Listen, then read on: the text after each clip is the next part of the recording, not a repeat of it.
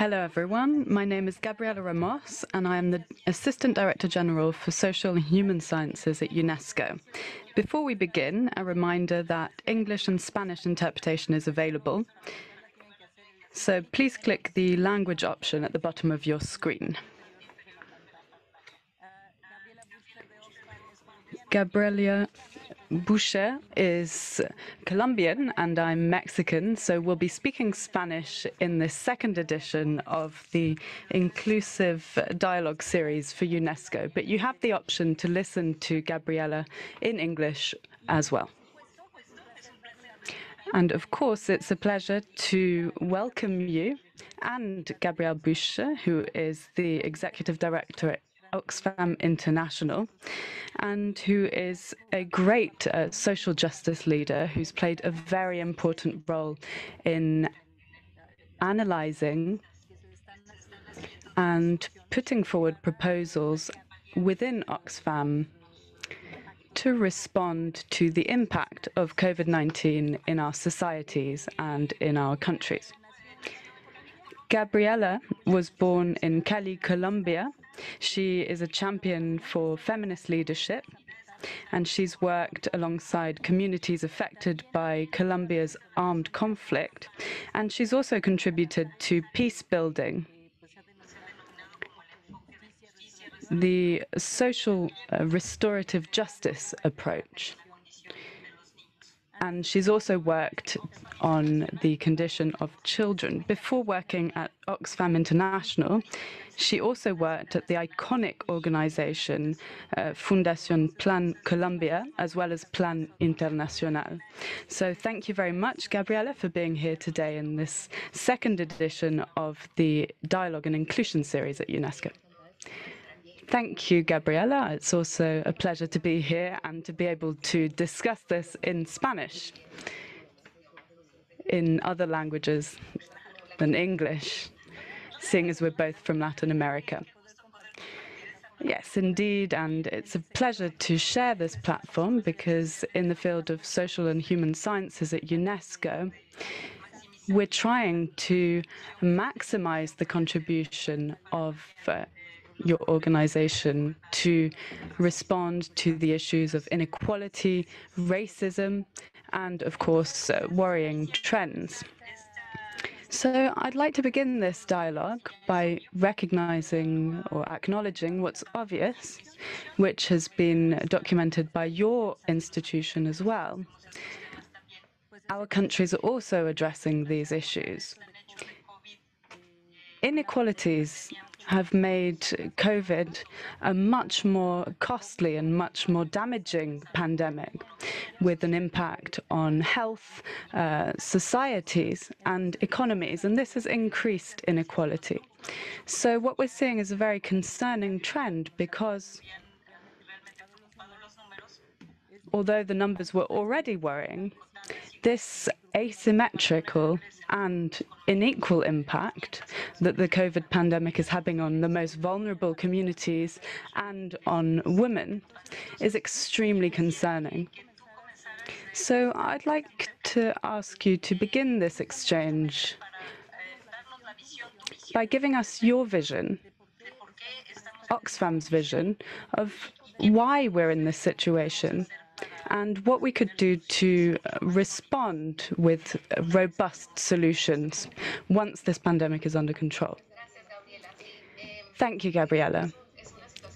I think the situation is extremely concerning, and we've called this situation the inequality virus at Oxfam because, of course, the virus is affecting a world that was already extremely unequal. But inequalities have been amplified world over. The IMF had already carried out studies on other viruses that showed that inequality had increased as a result. But what we're seeing here is that the impact is global at a catastrophic level. And Oxfam has looked into the fact that this pandemic, which has been having an effect for a year and a half now, has increased inequality simultaneously in all countries. This is the first time in records, since records began. So lots of people, or the majority of people living in the world's poorest countries, could take over a decade to recover from this pandemic. And in comparison, the multi-billionaires could recover their losses within only 9 months to return to pre-crisis levels. So as you can see, there's a huge contrast if you compare this with the increase in poverty. So what we're seeing is a huge concentration of power as well. At the moment, the decisions of a very small handful of people are having a huge impact on the rest of the planet. And a very clear example of this is vaccine inequity, because all countries need to be able to vaccinate the entire population, and we need to be able to do so as soon as possible, because we're affected by this pandemic on a daily basis, not only in terms of people's health, mortality, but also in terms of economic effects.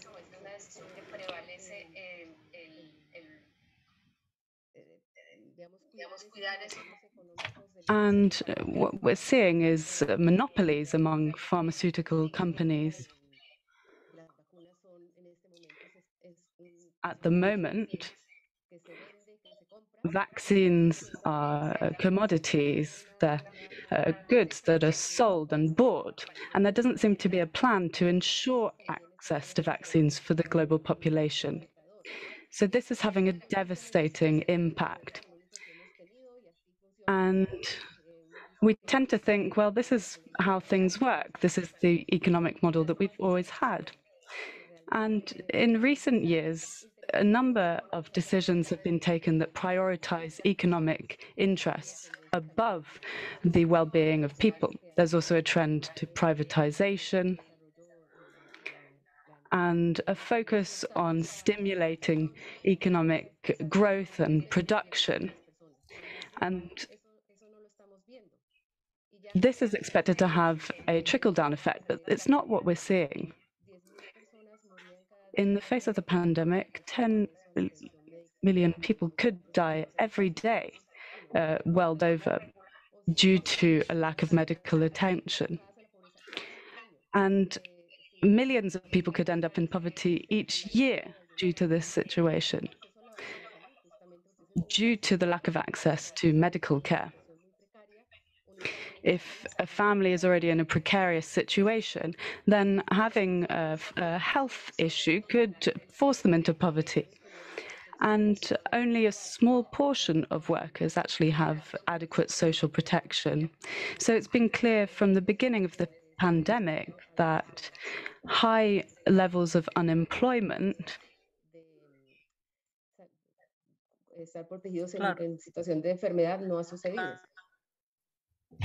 has meant that the situation has not improved.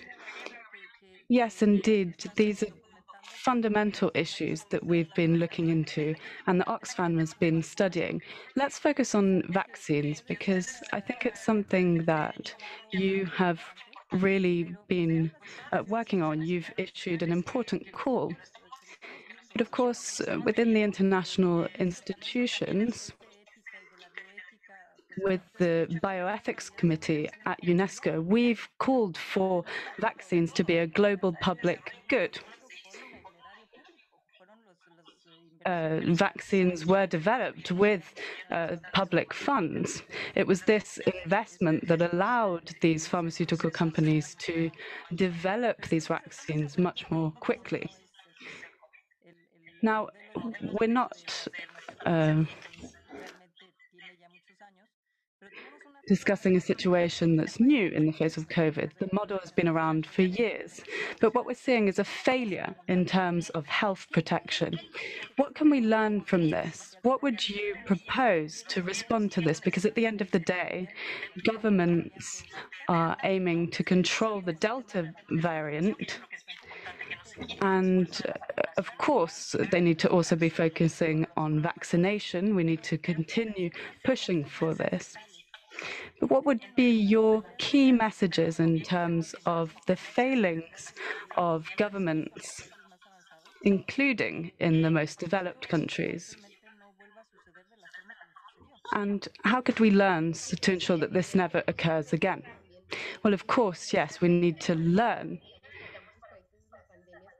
And for many countries in Europe and in North America, we feel like we are starting to gain control over the pandemic. But the situation is terrible if you consider that only 0.3% of vaccines worldwide have actually reached the poorest countries. With the current vaccine rate, the least developed countries could be waiting up to 57 years to reach full vaccination levels. So as you can see, the gap is huge, and it could increase exponentially. So the difference and the gaps are visible. The gap between developed countries with high levels of vaccination compared to Uganda, for example, India or Colombia, my country, where there are high levels of prevalence. So, unfortunately, science is not necessarily an effective shield. As you mentioned, 100 billion euros have been invested in order to ensure that these vaccines are developed. But the problem now is the inequality in access and distribution. So what we're advocating for is a people's vaccine, a vaccine or formulas for vaccines should be shared so that vaccines can be produced widely in various different countries. Vaccines in general, not just COVID vaccines, are mostly produced in middle or low-income countries. So by transferring these formulas and intellectual property, this could help us respond to this pandemic, but also to agree that this could be a response in future pandemics as well. And this initiative is supported by South Africa and India, and also by various international organizations who are working on this project. President Biden has also supported it, and other leaders have as well. And we're expecting Germany, or we're hoping that Germany and the European Union will follow suit and allow us to respond to this situation. There's also the possibility of pharmaceutical companies themselves sharing this technology or formulas through the World Health Organization mechanism. But unfortunately, up until now, this hasn't been used. So basically, we're in a situation where the pandemic is going on, and unfortunately, variants continue to mutate. And in this case, countries who haven't received their full doses of vaccine are faced with a huge challenge. So we can't continue along this path. Well, yes, in fact, it's in your own interests, really, in your best interests of making sure that vaccines are available. I think that the call that you and Oxfam have issued and that has been discussed and supported by Joe Biden, which consists in sharing patents and formulas, is necessary. There are lots of discussions about logistics and the ingredients of this solution, but if we don't start by increasing the supply, which would have a positive impact in terms of capacity building in low middle income countries, we won't be able to overcome this pandemic. Now, of course, this may seem like a short-term issue, but there are also longer-term issues.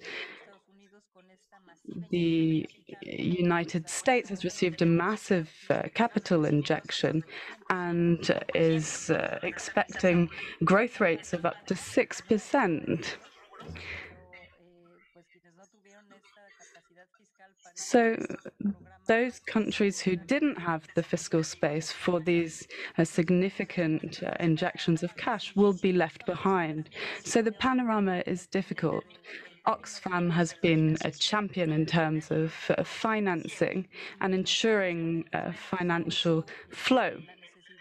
So could you tell us how you see the need to support developing countries in terms of ensuring that they have these financial resources available? The fact is that there's not a lack of them worldwide, they're just not distributed evenly. Well, yes, indeed, and the investment programs have shown that the money was there. And what we've seen is that it's possible to act. There's room for maneuver in more developed countries. And likewise, we've seen the suspension of public debt payments. There's a huge level of private debt.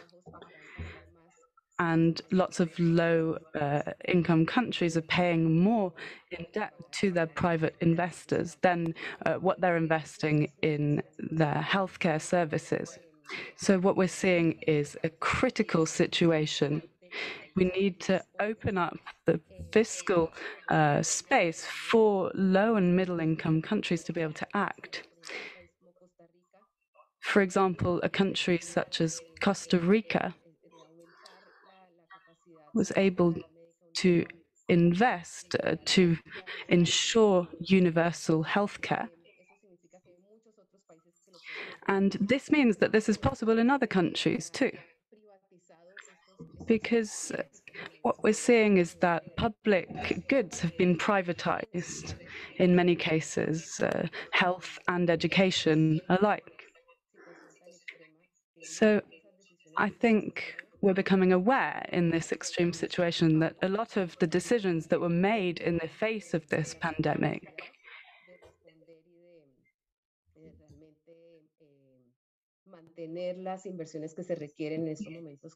weren't necessarily able to respond effectively and to maintain levels of investment that were required.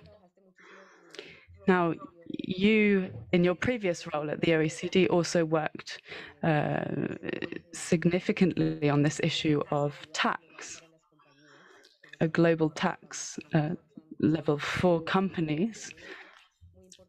We fully support these actions, and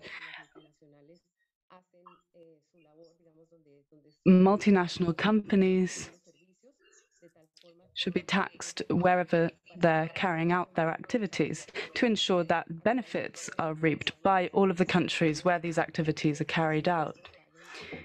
But unfortunately, at the moment, a lot of the time, these taxes are only paid where these companies have their headquarters. So this generates a lot more inequality. There should be benefits where the activities are carried out and developed so that the countries can collect tax and invest in education, because otherwise the gap will continue to increase between developed and developing countries. It's important to ensure fair distribution of resources among the different countries. This is a long-term solution. Now, there's also the solution of, or rather the example of Argentina, which decided to introduce a solidarity tax on companies in order to respond to those people who were the most affected by the pandemic. So this is one example.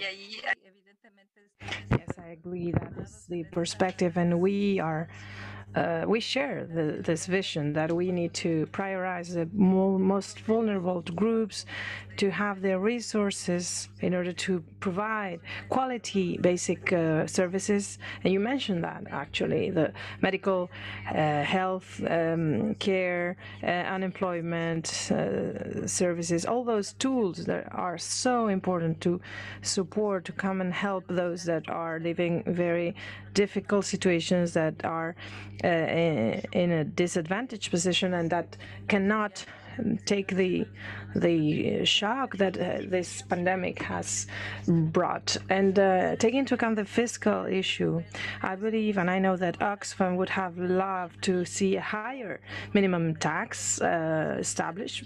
But now, yeah, coming back to my ex-position at the OECD, I think it's very, very positive to have at least this first step, because that means recognizing that some enterprises, some businesses do not pay taxes. So at least to have a minimum step, a minimum level of taxes on this regard, it's a good step. But of course, we still need Oxfam to keep on lobbying and working for that in order to get the necessary resources.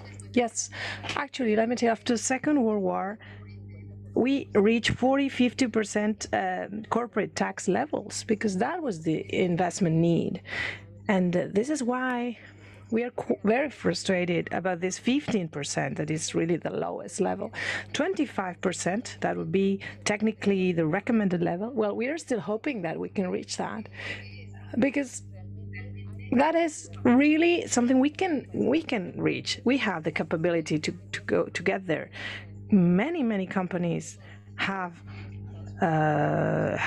registered very positive results. All those tech companies, Amazon and others. So we know that that's a fact.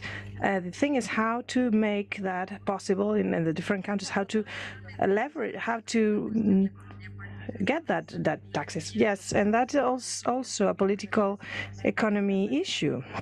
Inequality, that is such a big problem at a human and social, from a social and human perspective. If you take it from an economic and fiscal perspective, it's even more complex. But now, to conclude on that topic, and with that message that you are underscoring on the measures taken by different countries that decided to invest in social, in the social field, with universal healthcare coverage, schools, public health, public services. Sorry, well, all those measures. And many institutions are calling for that, UNESCO included, is to develop a new economic development or economic growth model that is not only based on GDP, but based also on people. And we are in the same page here. And in this respect, taking this systemic view into a more specific, concrete arena, I'd like to talk about the women issue. This is where you really see things how they are. We're talking about the 50% of the population here. Yes, this is of the essence. And I would like to talk about education of girls. There have been many campaigns on increasing access to education for girls, and after more than a year in some countries of school closure, we are talking about 20 million girls that will never come back to the schools. And this happens because we still have the traditional roles that have taken their toll, and abuses and unwanted pregnancies, violence in their own homes that has been completely disproportionate during this last year for women and girls. Also, unpaid work, and it's not calculated, as you know. We're talking about millions of hours of unpaid and unaccounted work that is being made by women and girls, and has increased obviously due to the needs, the care needs linked to the pandemic. Also because women are more present on the healthcare sector. We have calculated by sectors which were the most affected by the pandemic, and which were more feminized, so to say, and we have all that data. Also, situation of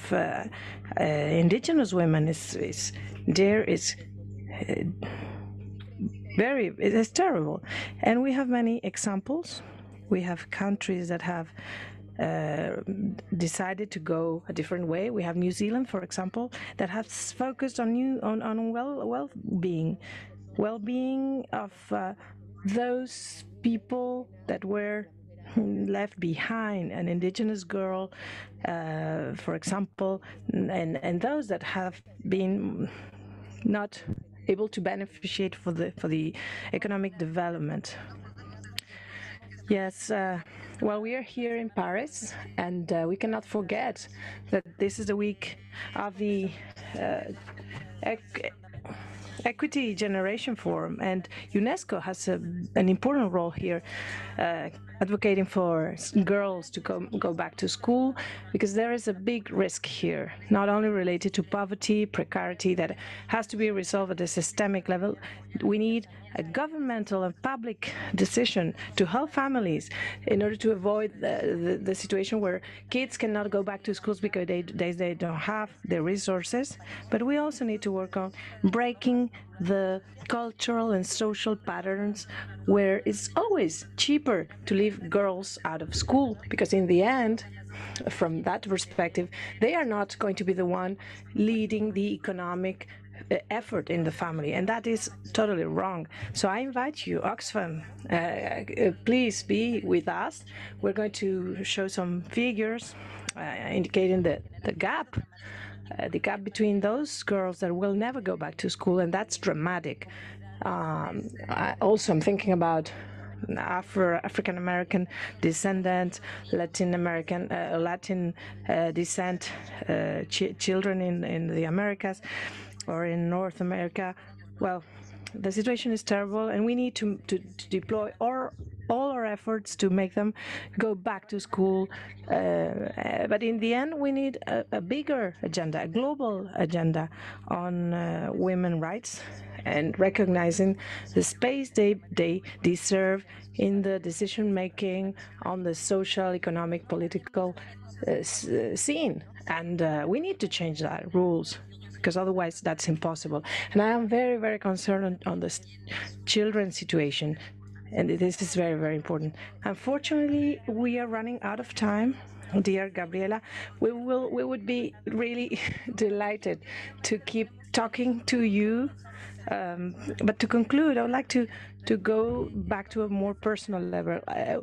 You're really an amazing woman. Everything you have done everywhere in Colombia, at Oxfam. And I just wanted to put at you a question. And the thing is, I'd like to know what led you to develop this this engagement to work in this field. What is your motivation that has led your whole career? Well, thank you for that question, Gabriela. I think we share this motivation. I was born in Cali. I was born and raised there, and my mom used to take me and my brother to these poor neighborhoods because she had a job to do there. And while we wait for her, we were playing with other kids that lived in extreme poverty. They had nothing at all, and they used to play with excrements, with poop. That's what they had, and that was shocking to me. I have never forgotten that, and it's unacceptable to me to realize that I was living just a few kilometers away from some children that had nothing at all. And what I just wanted to do is to tell their story, to share their reality, to share their vision, because we are not so far away. We are really close, and then there is a gap it means a violence, an extreme violence in the end, that many times it's translated into a real physical violence. And we have the conflict, the armed conflict in Colombia, for example. And well, that is just the idea of making aware of this difficult situation many people are living really close to ourselves. That's empathy. That's really Really, really nice. Really nice to hear you, to talk to you, to discuss with you. And here at UNESCO, we are dealing with racism, equality as Oxfam, and we will keep on working with you hand in hand. Thank you very much. All right. So thank you to you all for sharing these dialogues for inclusion. We will see you next time.